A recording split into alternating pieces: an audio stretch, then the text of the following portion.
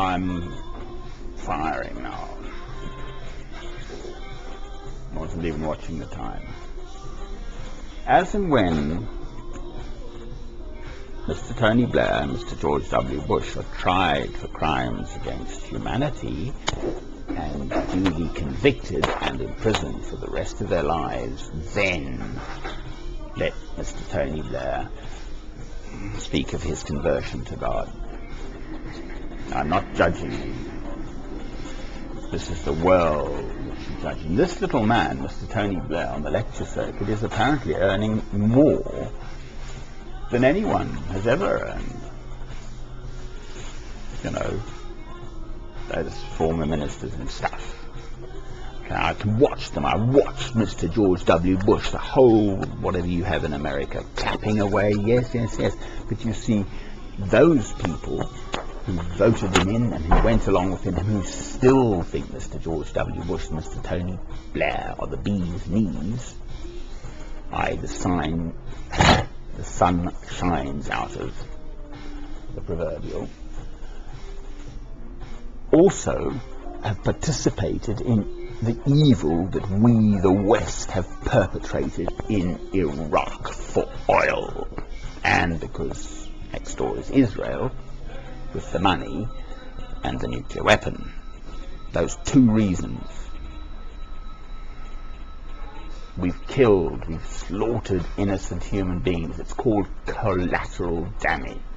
One individual human being killed for oil is one human being too many. So we, the West, bear the blood of those human beings. So every motor car that drives along with its fuel bears the blood of it. And yes, I came here on a bus this morning, and yes, I have fresh, clean running water.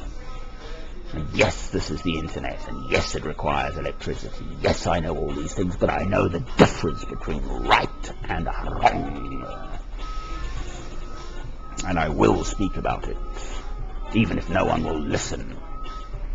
We still have a free country here in England. A very good journalist on our television, Channel 4, a man called Andrew Rawnsley, did a documentary on this. That Mr. Tony Blair, that the trial of the man for crimes against humanity. It's in the national press, it's in the national news. But the slippery, evil little man seems to slide away and get away with it, doesn't he? Neither America, Russia, China won't sign up to this treaty that allows The Hague to try the likes of Milosevic and so on and Yugoslavia, but the real big cheeses. Now, yes, I pray about this, and yes, it's in one of the Psalms. God will sort these people out. I don't have to almost do, I can recognize it, but I mustn't fret and worry about it. Evil men will just go away like chaff. They'll fade and fritter away to nothing.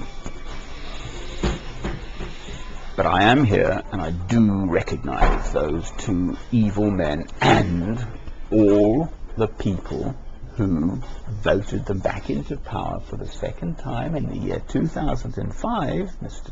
Tony Blair was, June or July, whenever it was, and Mr. George W. Bush got a second term. Therefore, sufficient people in America and in Britain thought that what they were doing was fine. Jolly good show. This then makes we, the West, in my lifetime, yes, there's been atrocities committed before. Vietnam, I mean, you go back to Britain's, England's, branding slaves, black people for sugar and all that money that came out of that. Yes, there have been atrocities in the war, but this one is in my lifetime as a grown man, and yes, I went off on my pilgrimage because I couldn't stand my own country. Yes, England is in the doghouse around the world, and America is much worse, and no wonder these Muslims do what they're doing, and there's more.